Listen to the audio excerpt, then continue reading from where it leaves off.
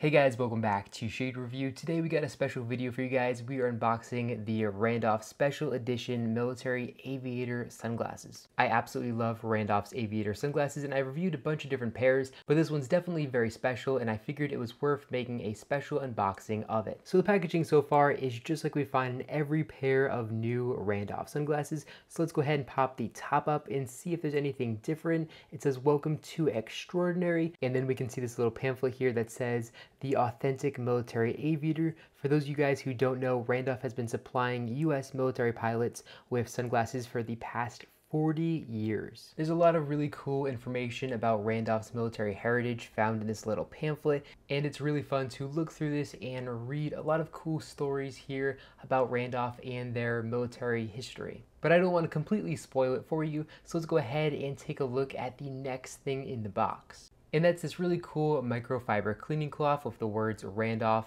here on top.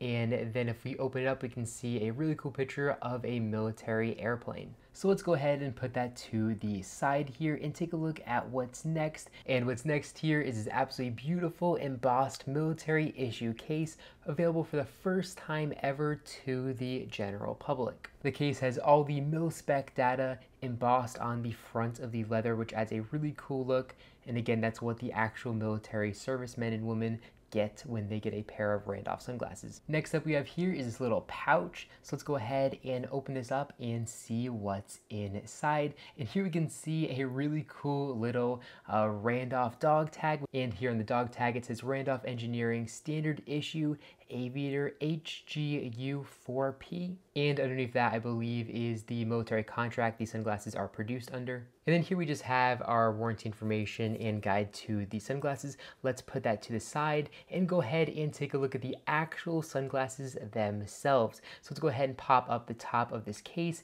and take a look at them. Here we can see they look absolutely gorgeous. And what's really cool about this is the lenses face the backside of the case, just like you'd find on the mil-spec aviators. I actually have a pair of vintage mil-spec aviators that I'm gonna show you guys later in the video, and they are definitely very similar. But here we can see the actual beautiful Randolph Aviator sunglasses themselves in all their glory. These frames are plated in 23 karat gold and they just look absolutely gorgeous when wearing these sunglasses outside. It takes Randolph over 6 weeks and over 200 individual steps to produce every single pair of their sunglasses. These have Randolph's bayonet temples, which fit under headgear very easily and feel really good on face. The hinges on these also feel really good as well. They also have Randolph SkyTech glass lenses. The optical clarity of these is just absolutely incredible. This particular pair has polarized lenses, though pilots actually would get non-polarized lenses. That way they can see all the information on their LCD screens in the cockpit of the fighter jet. Unfortunately, I'm not going to be flying a military jet anytime soon,